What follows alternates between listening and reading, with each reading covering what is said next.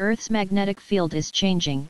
Anyone watching a compass needle point steadily north might suppose that Earth's magnetic field is a constant. It's not. Researchers have long known that changes are afoot.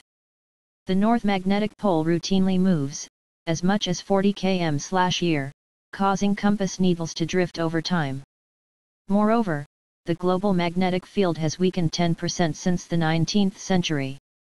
A new study by the European Space Agency's constellation of swarm satellites reveals that changes may be happening even faster than previously thought.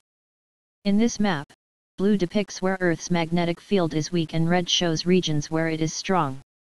Data from SWARM, combined with observations from the CHAMP and ARSTED satellites, show clearly that the field has weakened by about 3.5% at high latitudes over North America, while it has strengthened about 2% over Asia.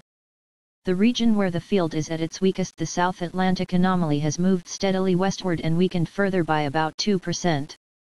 These changes have occurred over the relatively brief period between 1999 and mid-2016. Earth's magnetic field protects us from solar storms and cosmic rays. Less magnetism means more radiation can penetrate our planet's atmosphere. Indeed, high-altitude balloons launched by spaceweather.com routinely detect increasing levels of cosmic rays over California. Perhaps the ebbing magnetic field over North America contributes to that trend.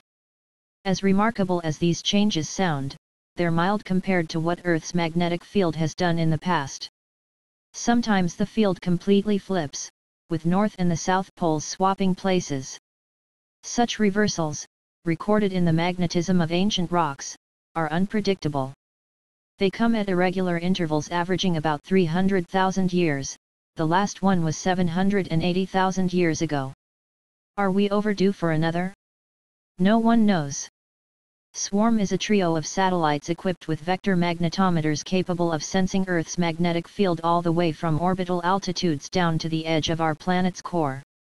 The constellation is expected to continue operations at least until 2017, and possibly beyond, so stay tuned for updates.